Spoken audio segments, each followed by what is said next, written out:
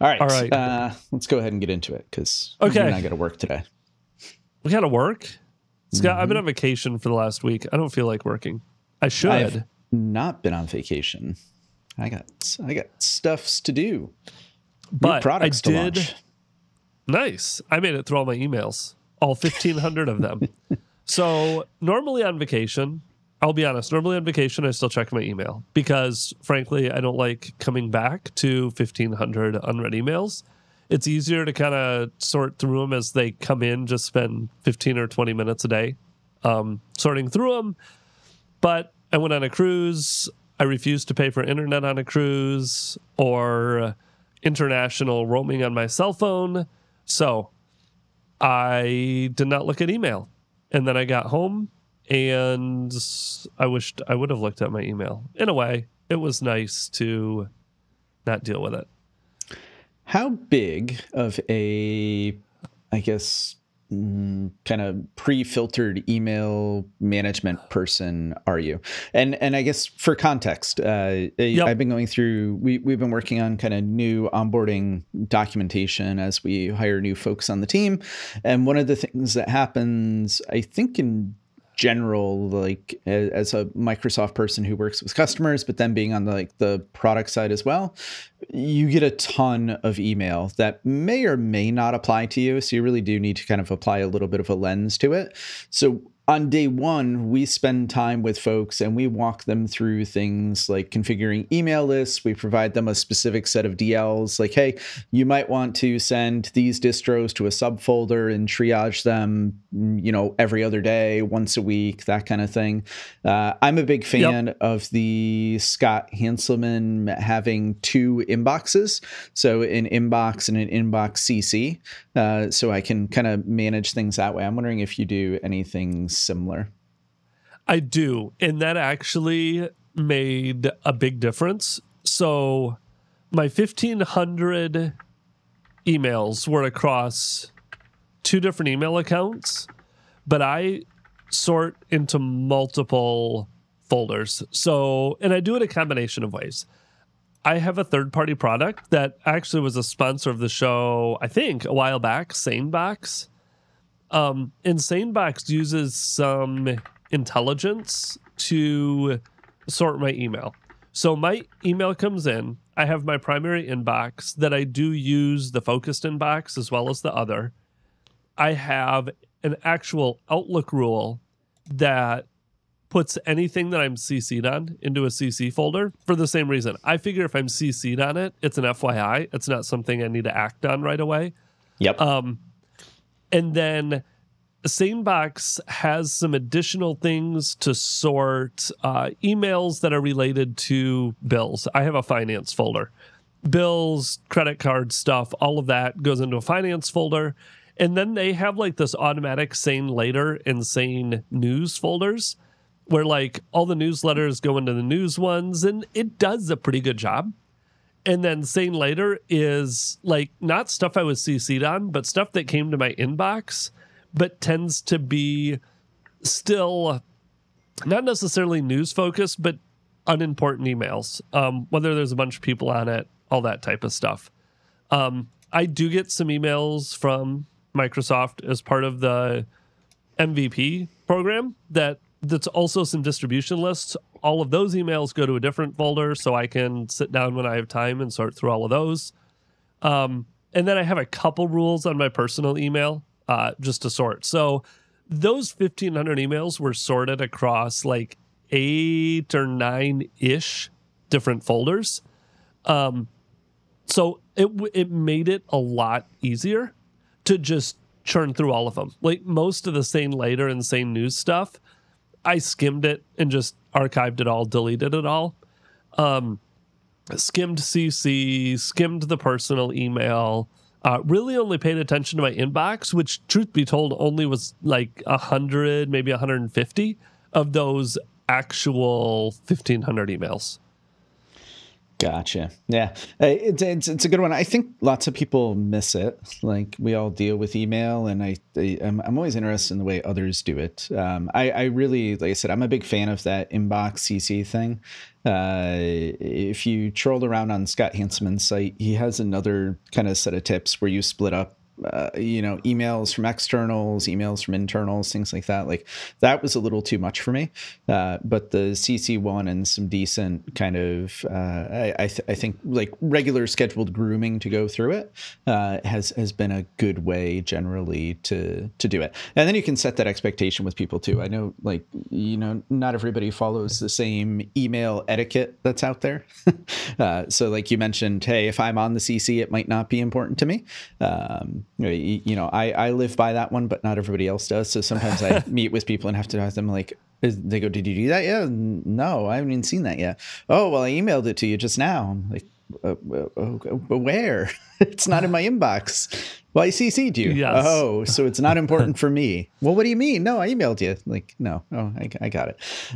The other one that we have to do, folks are considering like onboarding guidance in the Outlook, Microsoft 365, Office 365 space. Is as a remote employee, like I really appreciate this one, is that Outlook capability to end meetings early or start them late, but it needs to be configured manually by the person on their mailbox, like when they pop in.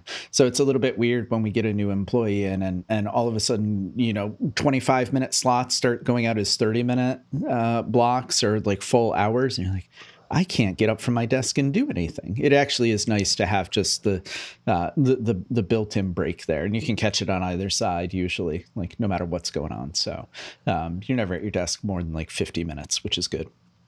Yes, I have those built into. I think mine all end 5 minutes early. I would say the trick with that is to actually end 5 minutes early. So the meeting is still scheduled, and it gives you that prompt, and it's like your meeting is ending in 5 minutes, and you're like, oh, but it's 5:02 or it's 10:02 and my next meeting doesn't start till the top of the hour. So I can really go that extra 5 minutes. Like, you still have to be dedicated to actually quit 5 minutes early then, because we have been so trained to go to the even hour or the even half hour. Yeah. Very, very true. You still got to train the human behavior out. All right. Now that we got our onboarding tips out of the way for the week, what do you want to get into next? So one that I just saw, this was not on the ones I sent you, Scott, but thanks. We are both keep me on Apple my toes. people. Yeah, keep you on your toes. We're both Apple people. And if you are an Apple person, Apple announced a whole bunch of stuff this last week while I was gone on vacation around new versions of iOS, macOS, all of that. Don't upgrade to them yet. And Scott, don't let me upgrade to them yet. I've already seen a few articles about some software we use. And I thought of this because the Intune team actually put out an article as well already that essentially says Intune, mobile application management, that type of stuff is not supported on these beta versions of iOS, iPadOS. And they will not declare support until it becomes generally available. They do test betas. They will try to find issues, but they already have put out there that mobile application management isn't working correctly for Outlook Mobile and iOS 17 beta. The Max OS policy does not block Outlook Mobile on the beta release. They did give a couple links to GitHub for Android and stuff if you do find issues with the beta, if you want to be one of those brave souls testing this out. But just a reminder for all of those people like us that are Apple people and maybe like to test betas, and a reminder to myself to be careful with those. So it's actually a good call out. I don't know that it's just people like us anymore. So Apple has changed the I guess the kind of governance or rules for betas. So in the past, especially for these early ones, you would have to be a member of the Apple Developer Program to be able to get access to them. And the Apple Developer Program was a paid thing. Like generally, you knew if you were doing it, right? You were spending $100 a year, and because you were spending $100 a year, you were going to have access to these things before they came out in public beta. So you had this dual release train of developer beta and public beta, one being gated behind, spend a little bit of money. Developer betas are ungated right now. So you do not need to be a paid developer anymore. So a lot of people, I think, freaked out when 17 popped because it was showing up for everybody, including non-developers. Because now if you go into like about software update, general software update, there's just a click level menu that you can go into to say, show me the betas. And 17 is definitely in there for iOS, iPad, and Mac as well. So, in that spirit of like, hey, tell your users not to do this kind of thing, like it might actually be more necessary than it has been in the past. And my understanding was that's going to be a standing change. Like it wasn't like, oh, somebody misconfigured something and it lit up and then it went away. It's like, no, the terms of the developer program have changed, where to get access to developer betas, you do not need to be a paid developer in the program anymore. Yes, I did see that because I saw the same thing that you said. Everybody freaked out. They're like, oh, Apple messed up. iOS 17 developer beta is out there for everyone. And I saw a correction to the article that said, no, you still have to be a registered developer, but you don't have to be a paid registered developer. So correct, but there's really like no gate there. Right? Like right. Anybody with an Apple ID can go sign up to be a developer. Yeah, you don't need like a DBA or a special number. There's no tax ID, anything like that to get going with it. So it's and I suppose people on iOS is a much bigger ecosystem than Mac OS. So there very well maybe a lot of people with an iPhone that are thinking about upgrading just to try it out. If you have an iPhone and all of a sudden you're excited that this is available, be careful. And this also comes from experience with past betas. I have absolutely hosed stuff up before and wished I had not done the beta. But now I have two machines, Scott, and I did update my iPad. I did go to the 17 beta on my iPad just to try it out. Because it is my day-to-day work does not rely on that iPad working as it should. Your left hand knows not what your right hand does. Yes. You open this with "Don't let me do this" to "I've already done it." I already did it. Well, I have not done it on I have not done it on my phone, and I have not done it on my primary work computer, nor will I do it on either of those.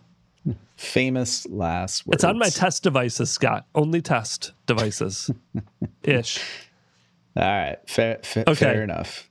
Another one, just a quick call out. I saw this one too. These are a couple of the ones that jumped out to me. The Exchange Admin Center, or the classic Exchange Admin Center in Exchange Online, Office 365. Back in September of 2021, Microsoft announced that this would be deprecated for customers in the worldwide cloud in September of 2022. That time has obviously come and gone. Feature parity and all the other work is now officially complete.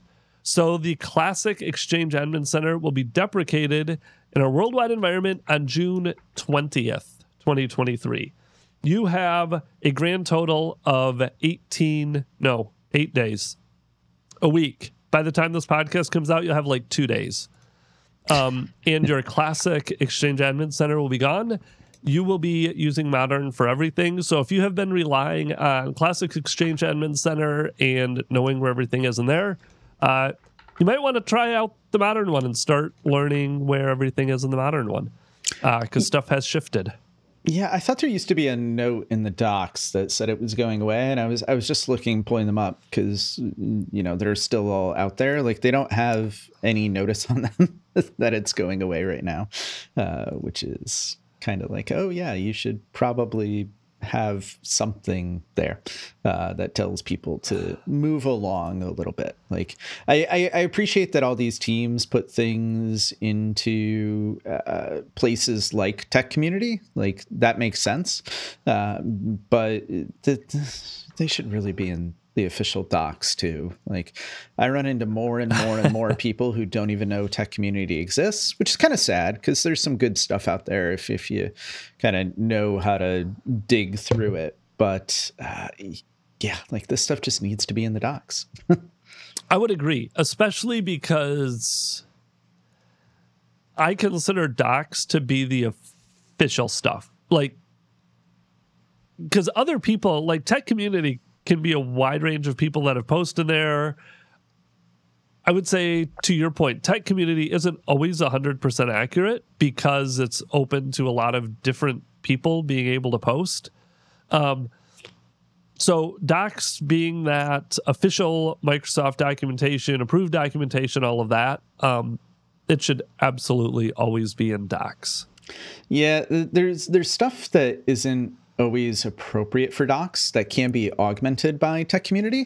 So I've noticed what we're starting to do a little bit, and I've been trying this out myself, is putting out the kind of the amount of detail that I can on the doc side, and then linking out to tech community posts that are authored that maybe provide you a little bit more prescriptive guidance, right? So like one of the challenges is when you're doing these things is everybody's going to have a different situation. So, quite often, like at least and maybe it's more so on like the Azure side than the M365 side, where it's a little bit more of kind of like a kind of boxed or on Rails experience, is you're just giving people building blocks. So you don't always want to tell them how to build the Legos. Like, sure, you could build your Optimus Prime Lego set, but what if you really wanted to build, one of your Ferrari cars in the background? Like, you could do that as well. So we try and avoid a lot of that in docs, or at least I try to. But there are times I want to tell people, like, listen, you should be building Optimus Prime right now. Like Ferraris aren't where it's at for this thing, right? Like you need a transformer. You don't need a single car to get done what you need to get done.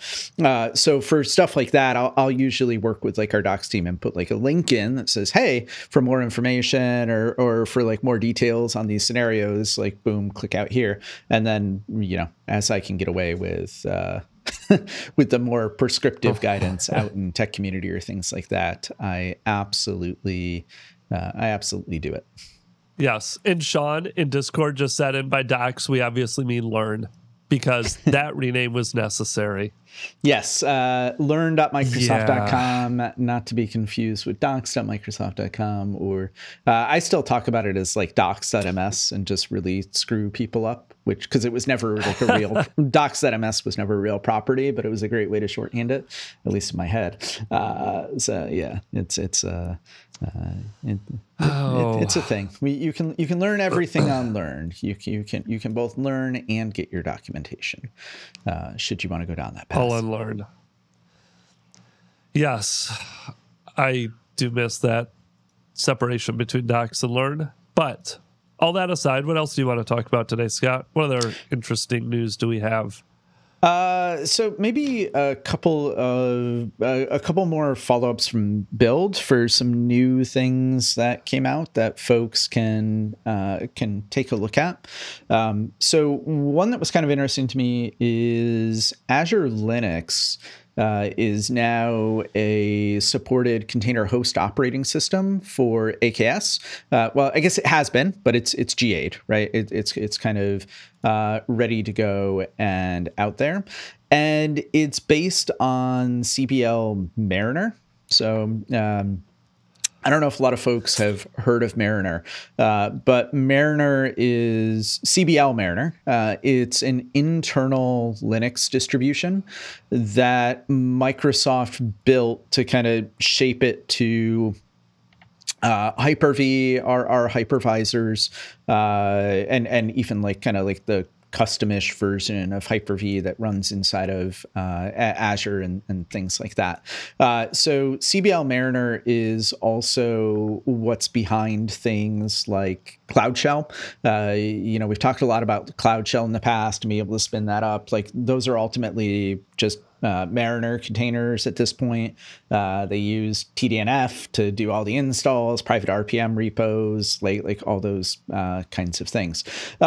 So CBL Mariner has been kicking around for a while now. It's open source out on GitHub. Like anybody can go look at it. All the specs for it are out there, all those kinds of things. It even talks about how RPM packages are built, how they come through. It's got x86 ISO images. Like if somebody just wanted to spin it up in, VMware or VirtualBox or something like that and kick the tires really quickly.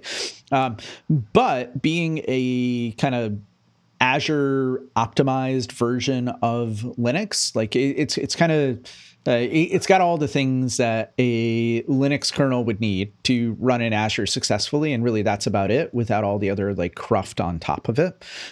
Hence, you've got like Cloud Shell that does all the additional installs and things. So that's out and kicking around for AKS now, GA'd. So when you spin up a new AKS cluster, you can say, I want to go with Azure Linux, which is this CBL Mariner thing under the hood. And you'll kind of have a Microsoft first-party optimized version of Linux as your container host OS. So I thought that was a good one to see out and about and kicking around. The more Microsoft leans into it, it's an interesting one to watch, I think, from the outside. Okay, because up until this time, you had to use Ubuntu, right? That was the only Linux distro for AKS? I believe so, or where it was Ubuntu for a long time. But yeah, now Mariner's out and about. It's well baked and kind of ready to go. So I recommend folks take a look at it. And I'll have some links in the show notes and all that stuff. And for anybody here in the chat, we'll have some more as well. All right. Interesting. I don't know that I ever realized Microsoft was even working on their own Azure Linux OS. Yeah, it's interesting to watch. So I think my first exposure to Mariner wasn't necessarily on the AKS side of the house. I actually ran into it through Cloud Shell. So I was interested in Cloud Shell. You just go into the portal, click a button, and boom, you get a Linux container. It's got PowerShell, pre-bootstrapped, all that good stuff. It also has a bunch of other tooling bootstrapped into it. It's got AZ copy, and it's got SQL command. It's got all the CLI installed for Azure. It's got PowerShell installed, and like it's really just kind of like this nice like little tool in the toolbox, right, to get you moving forward. If you're an Azure customer. So I went down the rabbit hole one day of thinking like, well, what if I want to run Cloud Shell locally? Like, you can do the things in like VS Code where you can spin up Cloud Shell and connect to, a version of Cloud Shell that's running up and instantiated in the portal. It's still running in the cloud. I was like, it's just a container. I should be able to run it locally. So I wanted to go down the rabbit hole of seeing like, can I run it locally? Or if I can't run it locally, what are the other things that I can install along the way with it?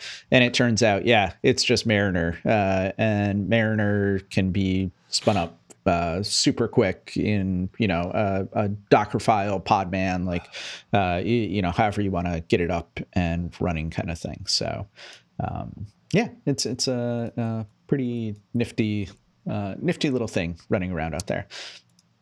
Very cool. All right.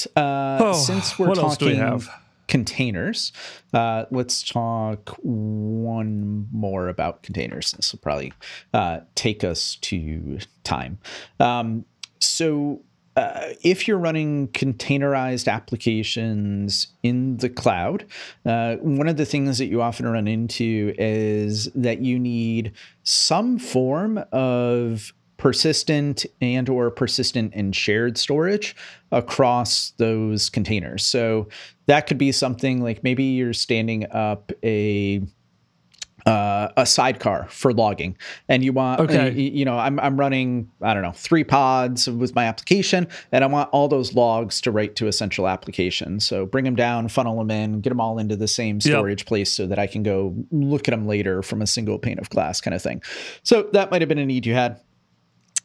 You could also have a need just for spinning up and destroying volumes like over the life of your pods. Sometimes you want them to be persistent.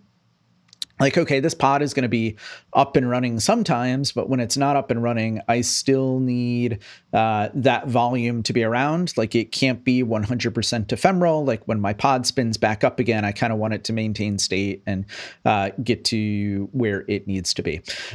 So we've had a couple of things out there kicking around. We've had a CSI driver for storage for a while, let you work with both Blob and Azure files. There's a Cozy driver out there that's in beta that will let you do things like more management plane operations, like, hey, let me spin up a container in a storage account or create a storage account itself, like as this pod spins up. But like, they're kind of disconnected. One's management plane, one's data plane, and then you didn't get all the niceties that you needed, or maybe access to all the things on the back end that you would want when it comes to block storage and getting backing storage into and exposed to a set of pods within a Kubernetes cluster. So Azure Container Storage is out in preview now. This was announced back at Build, and it's kind of all about bringing support for persistent volumes in your Kubernetes pods with multiple types of backing storage. So you might have needs for, say, various IOPS IO on top of your containers, things like that. So with Azure Container Storage, you can have this backing storage mechanism. It can actually be one of 3 things. So disks have been there for a while, and you could always do disks with maybe some limitations around what SKUs of disks were available. But now you can also do Elastic SAN, and you can do ephemeral disks and spin those up. So you end up in this world now where you spin up your AKS cluster, you spin up a storage pool, which is going to be that collection of storage resources. They're all grouped and presented as just this unified entity over to your AKS cluster. And then they do all the heavy lifting for you, right? At that point, it's just exposing persistent volumes back from that pool to your pods. And then Azure Container Storage as a service handles all the translation. So if it's got to talk to a disk, it knows how to talk to a disk. If it needs to talk like iSCSI to Elastic SAN, it knows how to do all that. Basically, it handles like all the protocol translation stuff for you, so that you don't need to you don't need to worry about that, right? Like if it's like NVMe versus iSCSI, like doesn't matter to you. All you're doing now is just saying like, hey, I'm mounting a persistent volume out of this pool, and it's going to be up and ready to go for you rapidly. Nice. And it sounds like, I mean, especially with the Elastic SAN being there now, it provides some nice advantages in terms of scaling IOPS, scaling out of, I was just reading through the article here, scaling out for some of those stateful pods, helps with some of the volume management, but gives you a lot more flexibility and a lot more options. Sounds like primarily from the scaling perspective when it comes to that storage. Yes, I think it's been a little bit of an issue, right? Like how do you consider IOPS at scale, or a need to like rapidly burst IOPS across multiple pods on the same volume, things like that? Like it's hard. Ultimately, like a disk is a disk. So having more optionality there is good. Like something like Elastic SAN and its ability to kind of have a base set of IOPS that's an order of magnitude higher than anything that you can get in a single disk, or at least a single disk that like us mere mortals want to pay for, kind of thing. I think that's nice to have, and it makes things just super accessible for everybody. So I would recommend like folks, like if you're doing like CSI, things like that today, or you're just getting started with ACAS and you're like, how can I get, better stateful management on the storage side out of this from like a first party lens? Like, like I'm using Azure Kubernetes service, like what's the Azure storage thing that I would use? Container storage is very likely one of the things that you would want to look at. I'll put a link to the docs in show notes for everybody out there. There's quick start guides, like how to get everything installed, up and running. You've certainly got to get a cluster up and going. You do have to install a Kubernetes extension, so you'll be off on the command line installing the Microsoft Azure Container Storage extension. It is again a preview, so certainly like preview support, all those kinds of things. They apply. There's also a little bit of an FAQ that's over on EL Docs. I'll put a link to that in the show notes as well.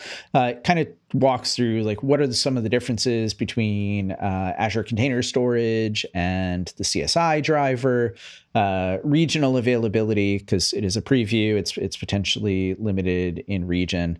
How does billing work? Things like that. Awesome. Thanks. Very cool. Always nice to get some of those more options. This is not a land I play in much. Scott, another one. You keep bringing up stuff that's not going on my list. This is not currently on my list of things to dive into, because I would say of all the Azure services, AKS is probably one of the ones I'm still the least familiar with. Just does not apply to most of the work I do day to day. That's surprising. I play with containers all the time.